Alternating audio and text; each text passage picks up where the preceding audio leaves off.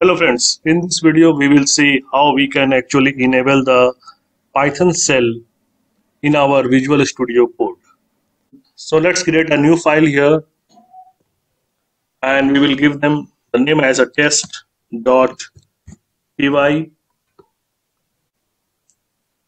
Now what you have to do here is you have to write hash %%. So once you write pass this hash %%, you can see here this run cell has been activated now.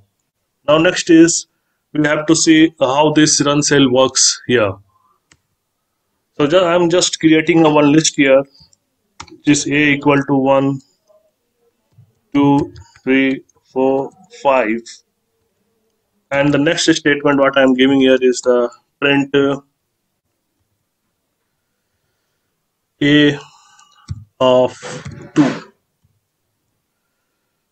Now if we click on this run cell, you can see here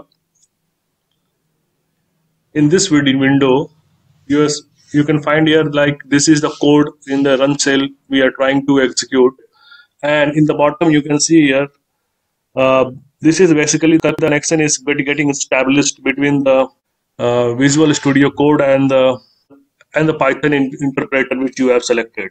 Now the 3 is the answer of this print statement.